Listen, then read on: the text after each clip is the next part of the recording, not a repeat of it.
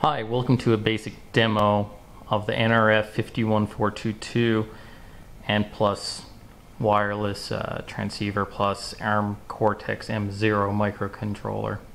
So that little guy's right there. This is all built-in onboard debugger. Connecting over the SPI bus is the Texas Instruments ADS 1247, which connects down to this is a differential bending beam transducer essentially, and so it doesn't matter where I actually put this weight because it's the way it's designed. It will measure the same.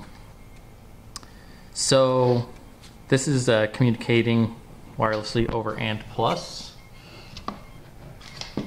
down to a little wireless transceiver. That's the same as an ANT Plus USB stick. And when I press here, it's really hard to see, but